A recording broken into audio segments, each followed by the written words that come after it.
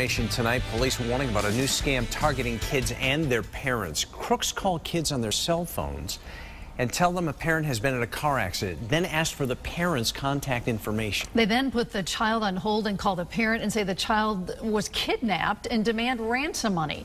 News 8's Renee Chmiel joins us live from News 8 Control with how to protect yourself from this. Renee?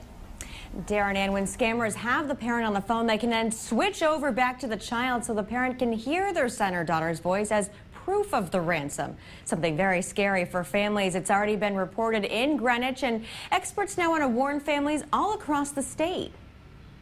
A scam targeting families.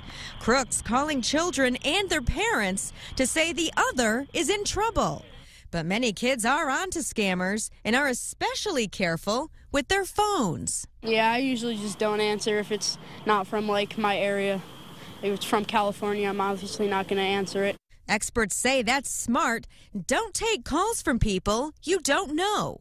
If it's important, the caller will leave a message. Getting kids' cell phone numbers in the first place is sometimes as easy as going on social media. Some kids post contact info on their profiles, but many have been warned not to. We do a lot of assemblies about social media and how to stay safe. But even some adults post contact information on social media. Laura Ray Anderson with the Department of Consumer Protection says that's not a good idea, even if you want people you know to be able to contact you. If someone wants to get in touch with you through Facebook, they're going to message you through Facebook. Kids shouldn't put their phone numbers out. Kids shouldn't put their personal emails out. Some scams, like this one, can still be effective.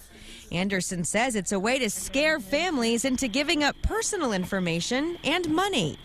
But even frightening calls can be a red flag if they come from a stranger.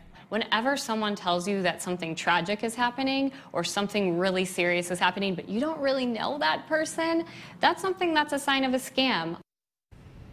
There are steps you can take to protect yourself. Keep social media profiles private. Don't accept invitations to connect from strangers, and never give out any personal information over the phone.